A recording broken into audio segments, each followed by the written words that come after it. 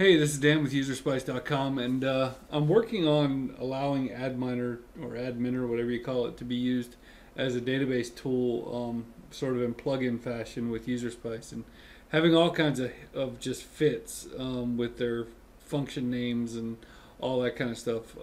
But one of the things I ran into when I got past all that was that I go to log in and I can't log in because it says it doesn't support accessing a database without a password, which, I mean, the vast majority of people develop on something like Xampp or something like that that is not going to use a password for offline development. And so, again, I have a ton of respect for the software, but it doesn't really work for what I'm trying to do. So what I'm going to do is I'm just going to do a quick workaround. I'm going to go in the code and I'm going to look for that string. Now, I'll tell you, this may not work on the multi-language version. I ran into a lot of problems with the multi-language version.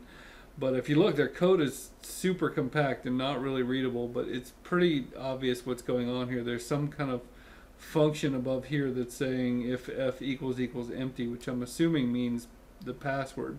So rather than hack the code too much, what I'm going to do is I'm just going to do if 1 equals negative 2000, which that statement is never going to evaluate to true. And I'm going to save this, and then I'm going to log in, and I immediately have access to all my databases. And I mean, it's a really cool tool. Like, they have a lot of good stuff here, and a lot of things like kind of worth checking out. And it's just a shame that you couldn't use it without a password. So it's a little debugging. I don't know if I'll get to make it into a full plugin or not, but anyway, it'd be kind of cool to see.